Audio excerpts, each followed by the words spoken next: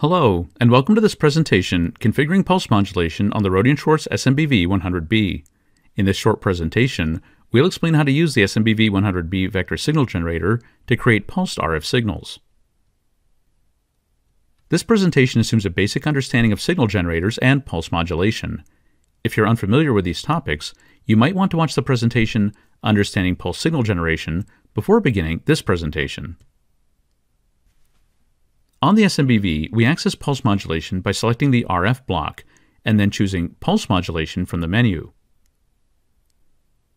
There are two sources for pulse signals on the SMBV. Pulses can be created by the SMBV's internal pulse generator or by an external source. The more common case is using the SMBV's internal pulse generator, so we'll start with that. There are two modes for the pulse generator: single pulse and double pulse. As the name implies, single pulse mode sends single pulses with a given pulse width and a given pulse period, or repetition interval, between pulses. Keep in mind that the pulse width must be shorter than the pulse period.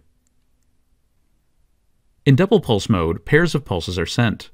Because we're sending two pulses each time, we now have the double pulse delay, which is the time from the start of the first pulse to the start of the second pulse in the pair. In addition, we need to define the width of the second pulse. Note that the width of these two pulses can be the same, or it can be different. After we configure our pulses, we can use the pulse graph feature with both single and double pulses to graphically verify or view the configured pulse widths and intervals. In addition to describing the width and spacing of pulses, we also have to specify how these pulses are sent. Do we want to send a single pulse or a series of pulses? Do we send pulses automatically, or only when some event or trigger occurs? There are several different trigger modes that we can use in sending pulses. We'll start with the two most common modes, auto and single. The last three modes will be covered later in this presentation.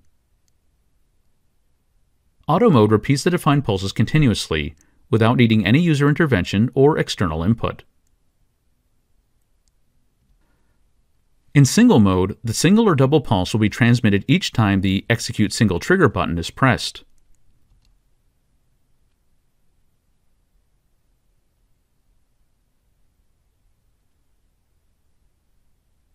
Remember that in single mode, only a single pulse or pulse pair is transmitted with each trigger.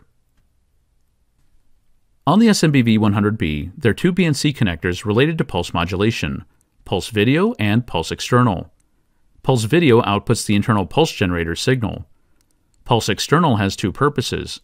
It can take the input of an external pulse modulator or receive an external trigger/gate signal. Pulse External is the most important of these connectors. Earlier, when talking about trigger mode, we mentioned that there are three types of external triggers. These external triggers are received by the SMBV100B through the Pulse External connector.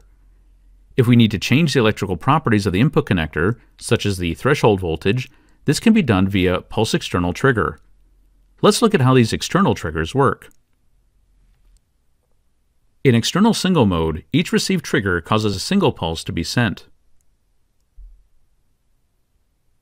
In external triggered mode, pulses are sent continuously after a single trigger signal is received.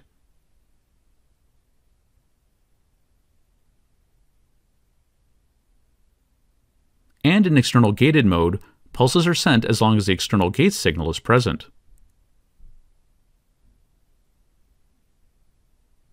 Pulses are not transmitted if no external signal is present. Now that we've discussed external triggers, let's discuss Pulse Video. When Pulse Output State is enabled, the Pulse Video connector outputs the internal pulse generator signal. In other words, a replica of the pulsed RF signal. Another way of thinking about this is that what appears at the Pulse Video connector is essentially the envelope of what is being generated by the SMBV's RF output. Let's summarize what we've covered. The SMBV100B pulse modulation option generates pulse signals using either its internal pulse generator or external trigger signals. The internal pulse generator can produce pulses as single pulses or as double pulses. Triggering controls whether pulses are transmitted once, continuously, or for a defined period of time, and triggering can also be either internal or external. Although this presentation discusses using the SMBV100B to generate basic unmodulated pulses, it's also capable of generating more complex pulse sequences and modulated pulses as well. This concludes our presentation configuring pulse modulation on the Rohde and Schwarz SMBV100B. If you'd like to learn more about pulse signals, other modulation types, or signal generators, please see the links in the video description. Thanks for watching.